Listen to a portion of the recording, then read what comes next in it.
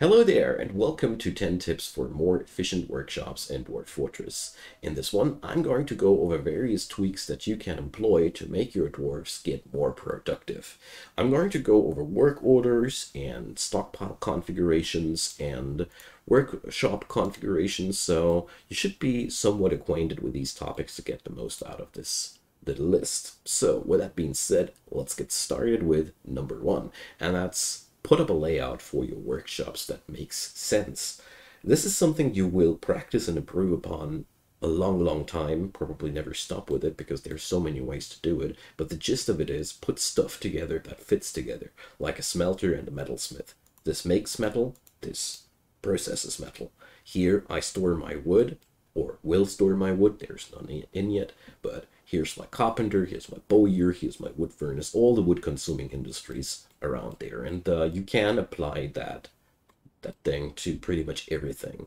The thing about efficiency in Dwarf Fortress is, here's the farms, here's the food processing. Hauling is like one of the biggest time killers out there.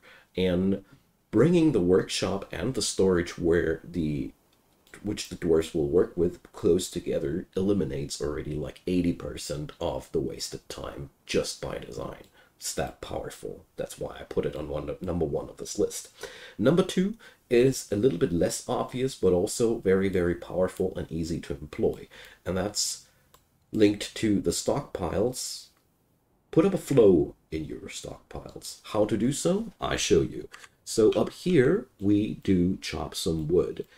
If we had a lot of trees here, which we don't have, but let's imagine lots of trees here, I would put up something like this. One stockpile here for wood, maybe another one over here, so we have a few scattered all over the place, so people that chop wood don't have a long way to hold it to a correct stockpile, because dwarves love to go the shortest way possible in the first place. And then we got these stockpiles here, and now we get back to the workshop area. Here, this stockpile, you go into this menu, and now you tell your workshop, the stockpile, to take from a certain stockpile with this thing. And now we configure this place to pick up its wood from these external stockpiles.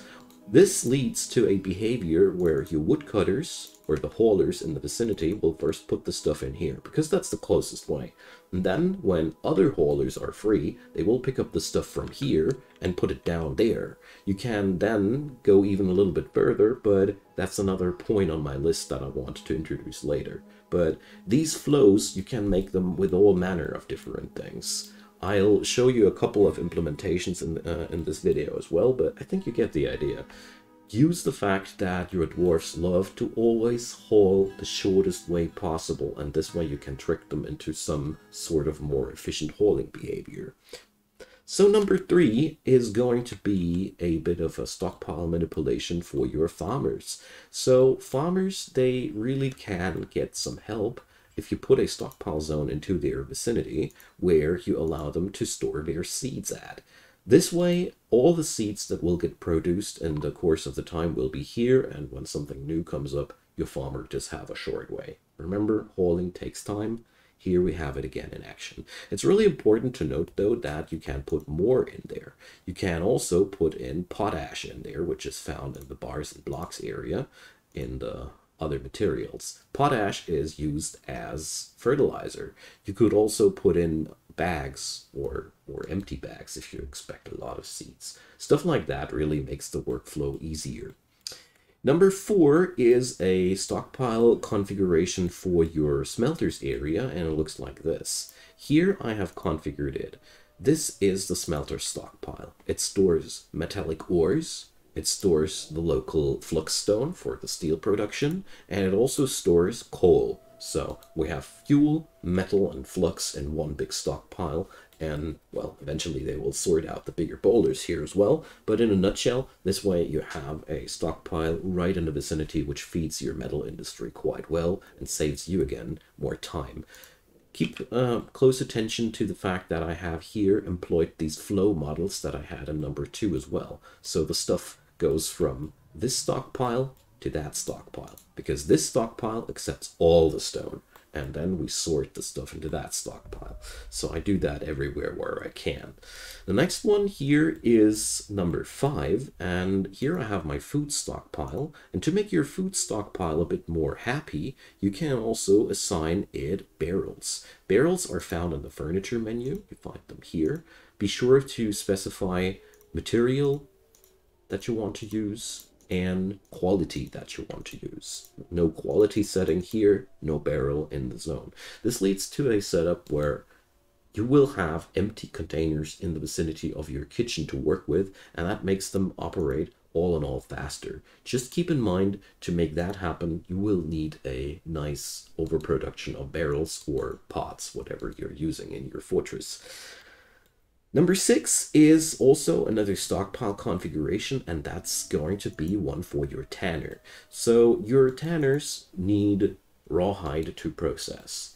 If you put up a stockpile for exactly that, it can be really useful. It works like that. You put up a refuse stockpile, and it has only allowed in here the fresh rawhide. And really important here is that you allow all the other corpses. So this way it allows the fresh rawhide from every creature here on the list. If you now have another refuse stockpile somewhere else, like above ground, to get rid of stuff, make sure to forbid the fresh rawhide from that stockpile. And what will happen then, if there's ever a overproduction of rawhide in your butcher's shop, it'll get transported here for your tanner for further processing. This way you'll have the stuff sorted away right when you need it. Bonus points if you put that refuse stockpile into a separate room with a door, because sometimes if things go bad, stuff rots, miasma pours out, and no dwarf likes miasma. Doors block miasma. So let's get on over to number 7, and that's one for the crafts dwarfs. I think everybody hates bins like these that go to the trader's stockpile. I mean, technically, it's okay. We have lots of things that we want to sell, but there's a pigtail robe in between. And probably we don't want to sell or clothing. And no, I want to keep those quivers. So a simple way to get rid of that problem is to have a trade goods stockpile. For me here, it looks like that. I've decided that I'm going to sell away all the amulets. So I made a finished goods stockpile. I allowed all the materials to make sure that all the amulets will land in here. And what happens now is I allocate a nice pile of amulets in here. I mean, you can absolutely decide to go into this bin and check out, yeah, I want to sell earrings too, and bracelets, and then you just enable this item type in here as well. This way, you will eventually, when your haulers have sorted it out, have bins that are exclusively filled with tradable goods. No useful items from your fortress, no finished good artifact smuggling itself into the bin. I've seen it all, and it's quite infuriating when it happens. So I found that quite useful for myself. Number 8 is going to introduce a specific behavior which you can use to simplify things. So feeding a workshop from a stockpile is what I'm going to do here and introduce here. This sounds a little bit unspectacular, but it is such a powerful tool. So whenever you go for a stockpile, you can also link that stockpile in a way to a workshop like this. So let's say I want this stoneworker's workshop to exclusively use 2 different types of stone for its product. So it's really tedious to put that into work orders, because you cannot tell your work orders to use 2 different types of stone. As you see here, I'm well able to tell my work order to use claystone, but I cannot say use claystone and jet. That's not possible, but this is a way to do it. So we could go in here and store the jet. That's the wrong one here. The jet and the claystone in that stockpile. And this stockpile now I will link to the workshop and tell the workshop to only take from this stockpile. So what will happen now is every item that gets produced out of this workshop is going to be either one of these 2 rocks. This is sometimes really useful when you want to go for something like like I introduced here, situations like these come up more often than you think, where you have like 2 or 3 different materials that you want to use specifically for a set of items, and it's really a pain to set that up in work orders. To use a configuration like this has one drawback though. It's really important that you note that the workshop can only take from this stockpile. If you configure it like that, the workshop won't take from anywhere else anymore. So make sure you include everything the workshop needs there. Containers for kitchens, fuel for smelters and metal forges. I recommend to keep an eye out on these new stockpiles and these configurations, like watch it for a minute or two if the workshop really does what you expect from it.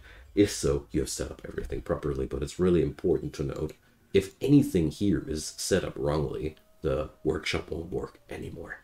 So let's get on over to number 9, and that's another system of sorting that I really found useful for stuff like jewelers or whoever is going to decorate your stuff, literally. So what I have here is a special furniture stockpile. I have made it so that it only accepts higher quality. So here, this stockpile is configured to take only beds, doors, tables and thrones, any material, but only of these qualities. It's really important that you have a setup for it on both quality tabs here. You cannot only set up one of these qualities, it has to be specified everywhere.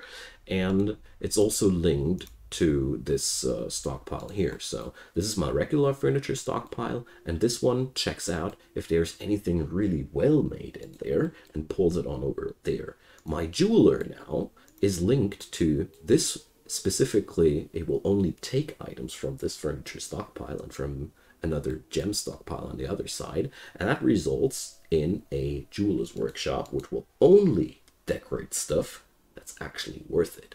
You can of course employ this method on all manner of different things, but technically by forcing a workshop to just take from a specific stockpile and configuring it accordingly by combining tip 8 and 9 together, you can really make your industries much more efficient without breaking your sweat in this area here. And let's get on over to the last one, number 10, and that's have specialty workshops. What's a specialty workshop in my opinion? So sometimes you have projects where you want to be sure that they are only made by the best and by the by the most talented dwarfs. So you can set that up by bringing up a duplicate workshop, and first thing you do, you disable the general amount of work orders to 0. This way the workshop will no longer be linked to this list. They are not allowed to take any general work orders. Next step, you specify a certain worker who's going to work exclusively here. Insert your legendary crafts dwarf here, or whatever job you need, and then you have a workshop which can receive exclusive work orders. So I could now tell this one to produce something out of the ordinary, like use your imagination here, whatever you want to get done by a very talented dwarf. Here you can make work orders that only count for this workshop specifically, or you just put up things manually whenever you feel like putting up a legendary statue or whatever is crossing your mind.